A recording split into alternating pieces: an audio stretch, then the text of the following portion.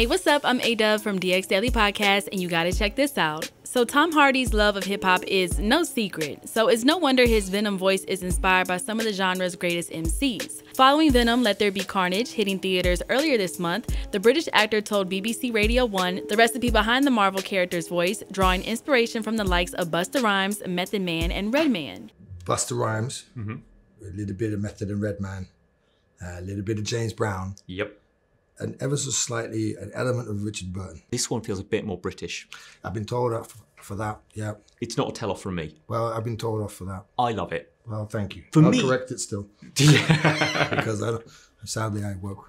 He also admitted he sometimes mixes up Venom's voice with Bane from 2012's The Dark Knight Rises. During a 2018 interview, Tom Hardy said the dual roles of Eddie Brock and Venom reminded him of actor-director Woody Allen, UFC star Conor McGregor, and Redman. Before becoming a star in the acting world, Tom Hardy used to rap under the name Tommy No. 1. Alongside writer and director Ed Tracy, he recorded an album titled Falling on Your Arse in 1999. In an old YouTube video, Hardy can also be seen beatboxing and rapping lyrics from KRS-One's 1994 track, Hip Hop vs. Rap, with his son strapped to his chest. Check this out, yo. Check this out, right?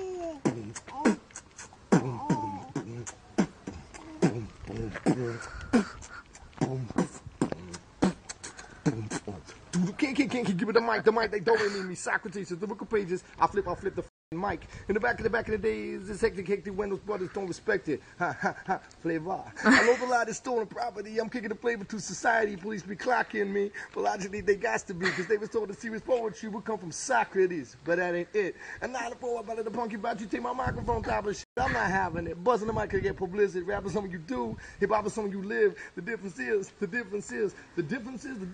nowadays kids that got the videos and rappers don't need skills to pay the bills, so they don't hear me though. Really though, I'm 4 times on the city and I got 10 videos. But does that help me flow? No.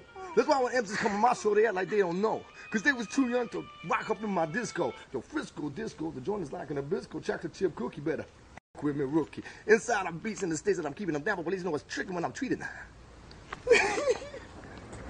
We out. Aside from 90s hip-hop, Tom Hardy also appears to be a fan of the current rap generation.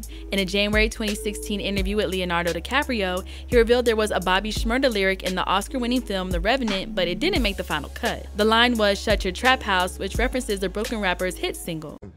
Come to think of it, that burial sequence was your extra little fun. I remember like extra dirt on his face. Man. Oh yeah. I was wondering about that. How much extra did you throw? As well, because which never made the cut. The Bobby Shmurda line. Shut your trap house. Yeah. So I think that's pretty dope that Venom's voice was inspired by some hip-hop legends. What do you think about it? Let us know your thoughts in the comment section below. Make sure to hit that subscribe button and notification bell to stay up to date on all of our new videos. And be sure to subscribe to the DX Daily Podcast on all streaming platforms. And as always, make sure to keep it all the way locked to hiphopdx.com.